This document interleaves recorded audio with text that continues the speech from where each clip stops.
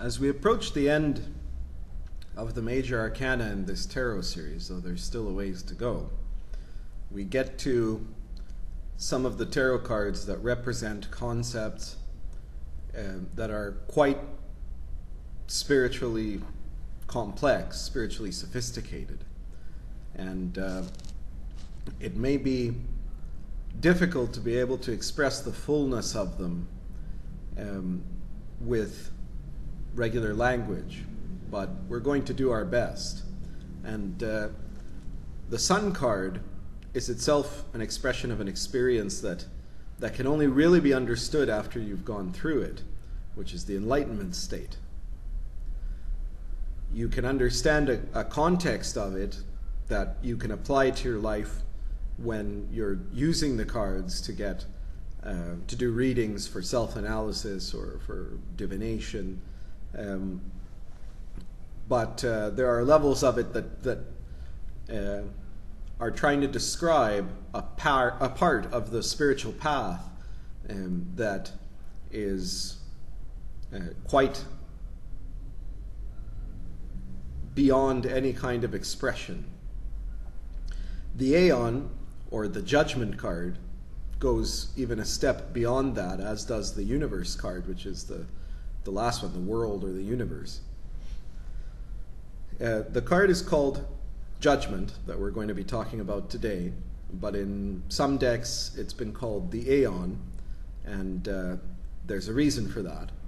In the original deck, it came to be known as the Judgment card because the reference to it, the context of it in the Christian perspective, is the scene of what's termed the Last Judgment from the Book of Revelation. It's, in other words, in one sense, a card about the end of the world. But what it really is a card about the going beyond, in terms of your own world, going beyond the level of personal awakening or personal transformation into how you connect to the human race and the transformation of the human race. So in the traditional Judgment card, in the one you'd see in the medieval decks, you had an image of an angel coming from on high, blowing a trumpet, which is a scene from the Book of Revelation, which is the event that precludes the raising of the dead. It's what happens at the end of the world, where the dead will be raised and the living and the dead will be judged. Hence, Judgment.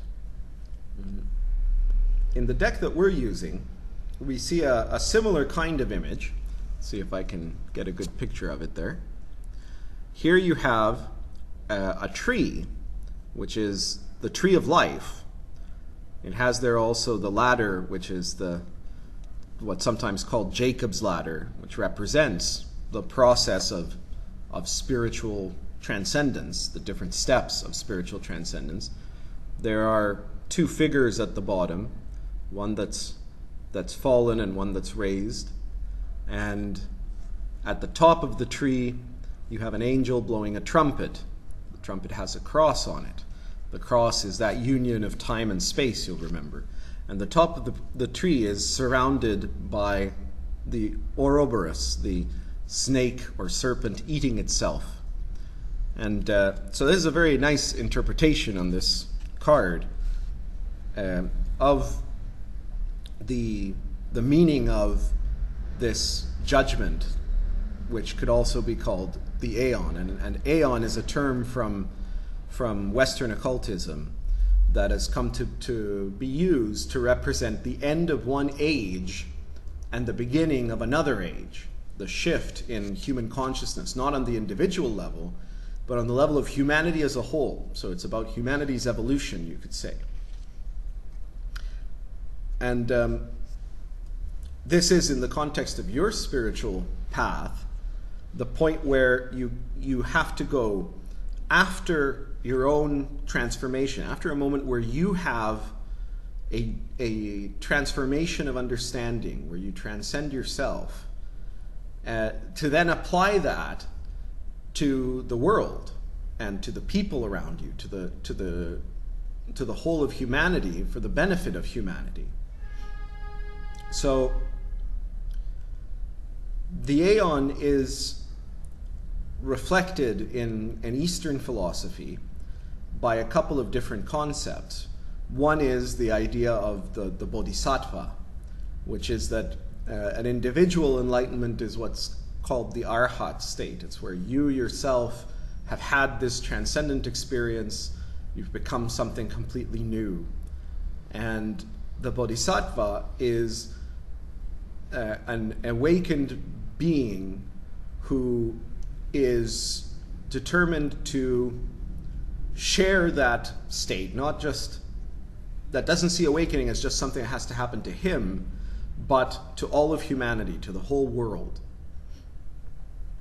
And this is reflected in the concept of what you can call the Buddha field.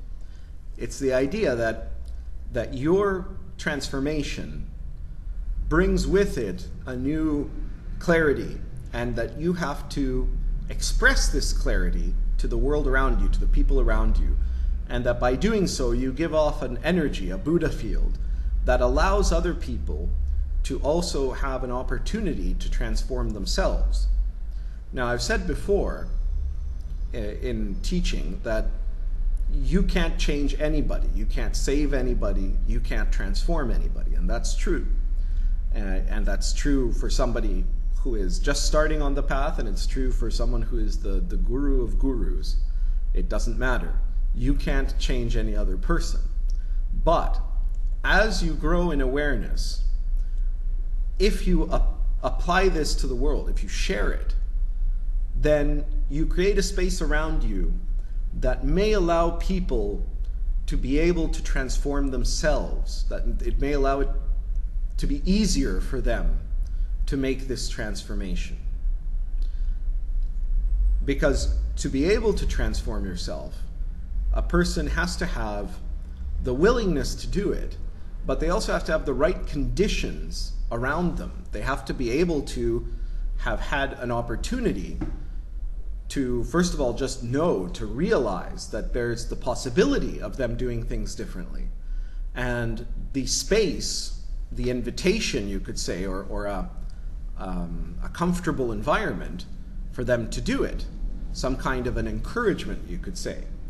And so you can't change anyone, even after awakening. You can't change anybody else. But somebody might want to be changed, but might not have the opportunity in the form of a space to do it, or in the form of an understanding that it is possible to do it.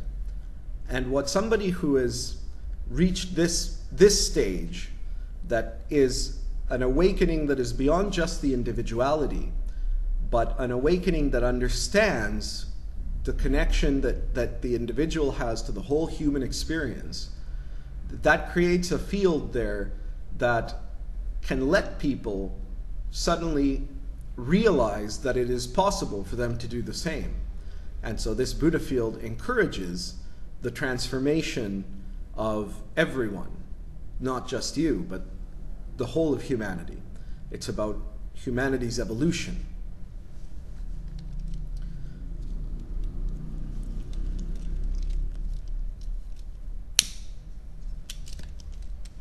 Now, what about the Last Judgment? Well, the Last Judgment is, you could say, an apocalypse. And an apocalypse, in its original context, means really a secret truth. And the secret truth of an apocalypse is that it is an end of the world in the sense that humanity breaks free of a certain boundary, of a certain paradigm, a zeitgeist. That's part of what this symbol of the Ouroboros is about. It represents the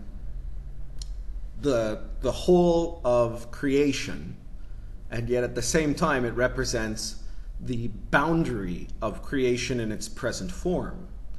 And that trumpet blast that the angel rings out in the original judgment card is a vibration of a new kind. It's a new declaration that changes all the rules. It's about transforming the limitations of humanity as it currently is and into something different, a new paradigm. So that's the trumpet that shakes the world. It trembles everything from the top right down to the bottom. And in a way, everything that is old is destroyed. It is the end of that world. It's the beginning of a new world. Each being who is awakened, and every being who isn't awakened too, has a responsibility, not just to themselves, but to the whole of life, and especially the whole of humanity, to seek to bring that change, to make that transformation happen so that we can step forward, right? It's what was said in Thus Spake Zarathustra, is that human beings, that we are here for not just our sake, but for the sake of what will become after us, what humanity will become, what we are going to become or to turn into. And the teaching of mysticism is that the real ability to change the world depends on, first, the rest of that mystical process that we've already talked about. Because to change the world, you have to first change yourself. When you change yourself, when you have that experience of transformation, then you discover that trumpet blast, which can also be called the word. You find a new word, and that word, in your way of expressing that word, without having to try to convince anyone or try to force anyone to change or to make any change on anyone else, which is impossible, the fact that you change, that you discover that new sound, that new word that has never been heard before, because it's, even though there is enlightenment that happens all the time, each enlightenment brings with it a new kind of flavor, a new expression. And with that new expression, it allows people to change their whole paradigm. It shakes up that whole concept, destroys that closed circle, and creates something different. And it's a cycle that continues with each new transformation. So transformation feeds upon itself. The sun is the first step then, that step of that personal transformation where you yourself have changed. The Aeon, or the judgment card, is where you realize this word, this new expression, and bring it out. You declare it. And this is the beginning then, not the end of the spiritual work. We have all of these cards and most spiritual teaching putting this emphasis on personal transformation. And that's absolutely necessary, because without that personal transformation, nothing changes. But that's really only the beginning. It's where it starts. Enlightenment is the start of spiritual work. Transcending the self is becoming a new kind of body of light, an embodiment of a divine expression that is completely unique and that transforms everything. So you become that expression, that spirit, that prophet, whatever you want to call it, of this word, a new word that comes out of you through creation, that ends one universe and begins a new one. So it makes sense then that the next card is the world, or the universe.